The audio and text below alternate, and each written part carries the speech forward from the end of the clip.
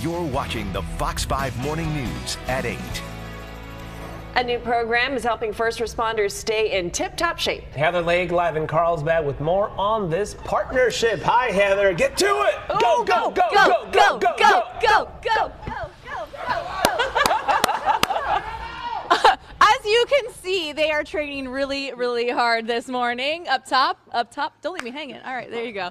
We're going to talk all about how we're keeping our first responders in tip-top shape. So shout out to the Carlsbad Fire Department here this morning with us and getting their workout. And now some of these movements that they're doing might look like really small movements, really simple things to do, but in fact, this is a training and wellness program that they're doing outside of the department to make sure that they're in tip-top shape, almost like a professional athlete would, right? Joe Musgrove can't stay on the mound if he's not throwing and pitching properly. These guys can't stay at work if their back is hurting from carrying stuff or if they have some kind of injury. So Nakoa Fitness, you guys have partnered with the fire department, and they're getting basically what a professional athlete would get. Talk about this program. How does this all work? For sure. So really our objective is to bridge the gap between pain and performance. So we don't care if you're an athlete or if you're 85. In fact, we do have a couple 85-year-olds, but especially for the firefighters, operational readiness is super important. So we tend to focus on breath. Then we start to look at deep core stabilization. Then we look at joint mobilization.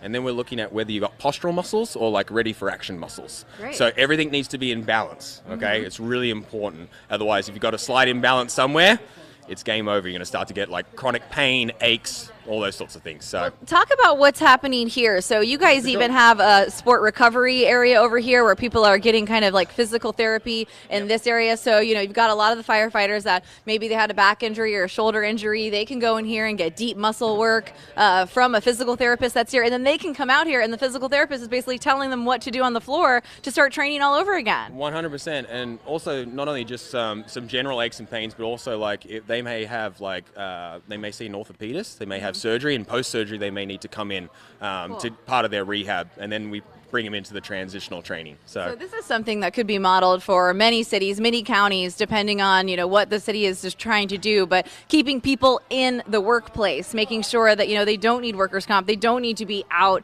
for a long period of time, and when they come back, they're 100%. So 100% you guys have seen this working. The firefighters have seen this working out. I wanted to talk to the fellow over here who I made push me across the floor. Where'd he go? I'm like, you guys all have mustaches. You're all confusing me here. But he had a back injury, and now he's back to full throttle, right? yeah, absolutely. So he's done, how many weeks of transitional training has Rob done? Maybe like 6? Yeah, he's probably on his 4 or 6 week training. I mean, he was at the point where he was no longer able to work. He was out on disability, and we've got him back. He's back to full working. Yep. Yeah. So And stronger than ever. stronger than ever, yeah. I know, it's really awesome. He didn't want to be on camera. He is. walked away. I was like, I'm going to put him to the test. He walked away. But these guys have been really awesome this morning, kind of training with us and whatnot. You said you went through, a couple months, several months off the job, and now you're back to normal. Here, watch out. They're trying to work out around you. Aaron, my photographer, standing in the way. Hi there.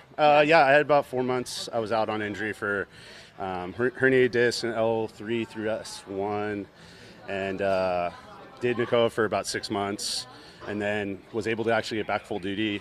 Pain was gone, and then I started working with Zach, was working with Eric, Bianca, and got me all dialed in. And I've been doing it for the last 2-3 months, where I work out 2 days a week, transition training. Cool. It's been awesome, so I can actually go back and work and do my job and have fun. Well, thank you for the service that you guys do for us every day, and for being out here, taking good care of yourself. Really cool program. I'm going to put more information on fox5sandiego.com. Click on the Scene On tab. Hold on. You're up, buddy. You're up. This is you. This is me. Let's go. Come on. Come on. We're racing. We're racing. Here, Aaron, I'll give you my microphone. Ready? She's Here we putting go. them to work. Oh, here we go. And go. Is that the same weight? Heather. Hey, wait a minute. She got it. She got it. Woo! Go, You gave her Heather. a head start there for a sec. Oh. It's okay. She did it. Heather wins by a mile.